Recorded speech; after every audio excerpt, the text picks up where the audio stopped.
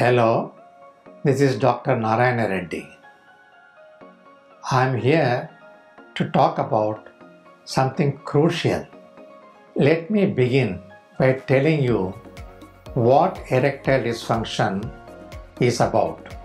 Commonly referred to as ED, it is the inability to achieve and maintain, sustain an erection suitable for sexual intercourse.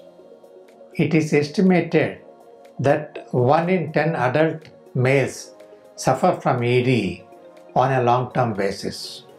Now, it is not rare for men to have problem with erections, but if it happens slowly over time or regularly with sex, then it needs treatment.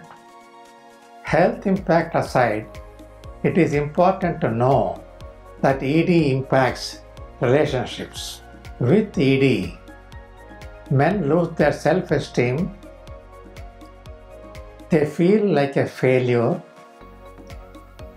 and some men even experience secondary depression. Women, on the other hand, feel guilty, insecure, and even suspect husband's fidelity. ED can be very difficult topic to discuss, but lack of communication affects emotional intimacy. Men display withdrawal of affection, which is a common consequence, fearing rejection from the partner. But emotional intimacy plays an important role in maintaining sexual desire. Erectile dysfunction needs to be dealt with together as a couple. What can you do? Early in relationship, partners try to please one another and be sensitive to one another. But as time goes by, these efforts often get abandoned and sex becomes a routine and mechanical.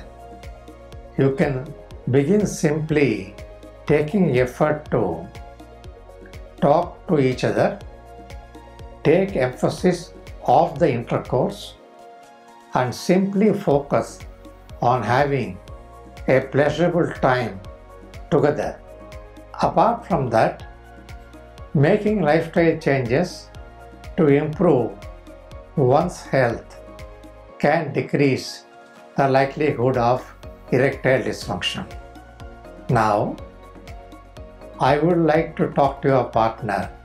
Yes, I have tips for her as well. Encourage your partner to seek treatment for ED. Accompany him to the doctor. Ensure regular follow-ups to manage the condition better. Educate yourself about the condition. The patients who are the most successful are those where the sexual partner is a true partner.